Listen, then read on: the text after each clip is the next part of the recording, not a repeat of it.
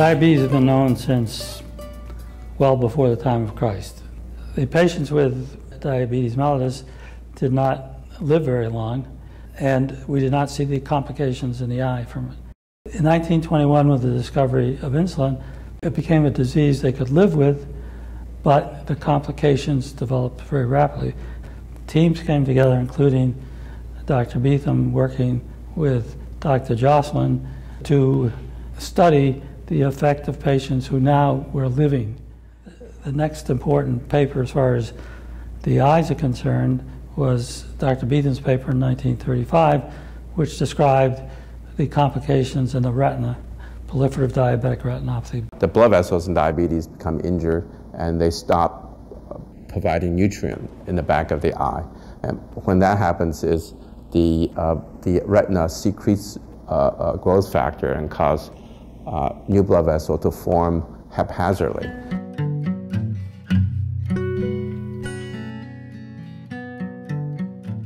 In the 50s and 60s, we observed changes in the retina that prevented the onset of retinopathy. These were changes by other diseases, such as inflammations in the retina and choroid, which resulted in scarring, which precluded the ability of the retina to develop new vessels, and hemorrhages and loss of retinal function. And we duplicated that by using a ruby laser, which fortuitously produced the kind of scars that would not create a large amount of damage.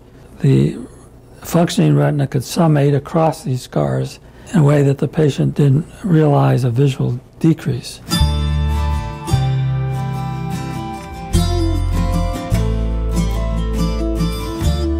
The first one was in February 1967 with this laser, this very machine, in which we were in the broom closet. We took over, took all the brooms out, cleaned it up, put the machine in there, but we had to lay the patient on a stretcher in order to do the treatment. And so most of the time the feet stuck out of the closet. The excitement was that the patient really wanted to participate in a treatment that had never been performed before. He would have me lay on the table and he'd come over with this big, huge machine, and then he'd have me put my thumb in back of his head and squeeze my thumb so I'd have something to focus on. And then he would bring the machine over, and his head and the machine were right over you. So that's why I had to put the thumb up in back of his head. Before the laser treatment, 95% of diabetic patients would go blind if they live long enough. With the photocoagulation and the study that he led with the National Eye Institute, the blindness in the diabetic patient now is only 5%. Obviously, that's a huge development. He saved my sight.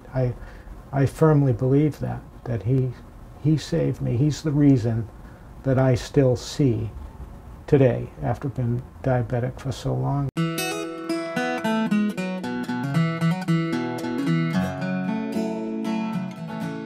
Well, the worldwide trends are from epidemic to pandemic, so we're looking to an increase of 25 or 30% or more in the prevalence of diabetic mellitus. We need a way to access the patients. And the only way we're going to do that today is through telemedicine, remote site imaging and delivery of treatment to patients wherever they happen to live. When I heard about this telemedicine program, I got very excited because I said, oh, you know, what we need to do that in my country. And he immediately said, oh, it's wonderful to have that in Venezuela. So we're testing a model among the children in Caracas, Venezuela, at a public hospital there, where we're actually providing cooperative relationship with the pediatricians and the patients and the nurses and the whole group. In our service, the children go to the doctors to see regular checkups for diabetes, and then we take the images from them. And then the images through internet, through VPN, they come here to Joslin, and they read, interpret, and diagnose, and they do the report, and the report goes back there, and then you give the report to doctors and to the patients and families for follow-up. Every image I personally read and report on, because we need to develop the model and create it so that it becomes automated. I would like to say that for me, Dr. Aiello is like a father. He's an incredibly nice guy, which is kind of different. There are a lot of successful people, but none of them are incredibly nice. He's just a prince. He's a prince of a man.